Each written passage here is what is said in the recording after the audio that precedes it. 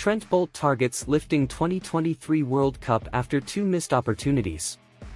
Trent Boult, a New Zealand cricketer, is determined to win the 2023 ICC Men's Cricket World Cup after experiencing 2 consecutive finals losses. Despite previously rejecting a central contract in August 2022, Boult has rejoined the New Zealand team just before the tournament in India. He has been included in the squad for the 4-match ODI series against England, marking his return to ODI cricket for the Black Caps after nearly a year. Looking ahead to the World Cup, Boult not only aims to reach the final for the 3rd time but also break the curse of coming close to victory in 2019. He expressed his ambition to win the tournament, stating that he has always had this goal in mind.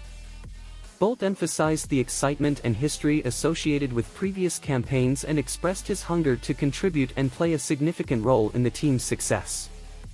Reflecting on his decision to reject a central contract and prioritize a more favorable playing schedule, Boult clarified that his focus has always been on representing New Zealand.